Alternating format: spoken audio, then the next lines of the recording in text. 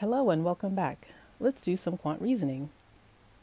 So we're given a diagram and three circles with their centers on line segment PQ are tangent at points PR and Q, where point R lies on line segment PQ. And we need to compare quantities A and B. Quantity A says the circumference of the largest circle.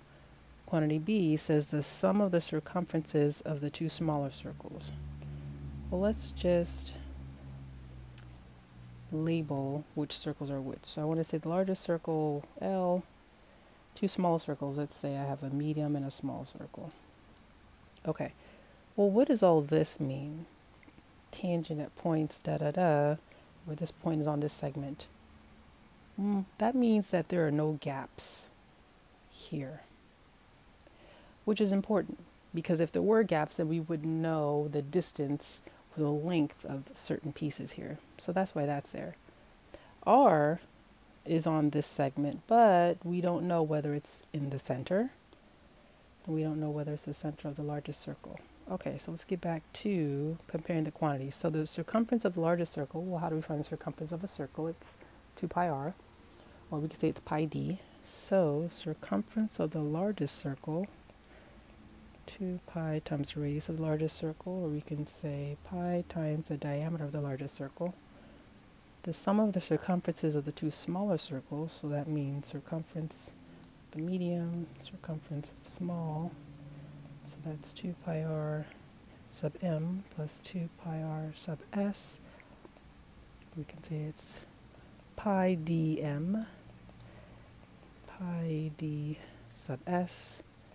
Of course, you can factor out that common pi, and we're left here, d sub m plus d sub s. Okay.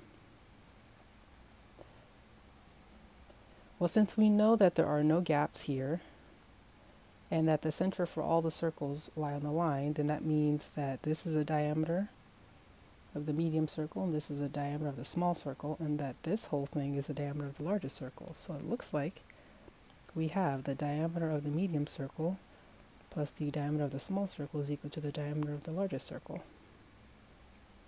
So how can we use that here? Well, if we have some unknown relationship between these quantities,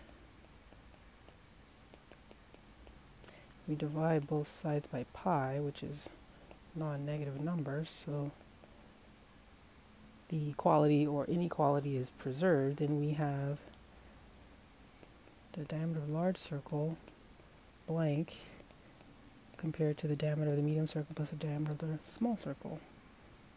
Well, we know that's equivalent. So that means quantities A and B are equal. And we're done.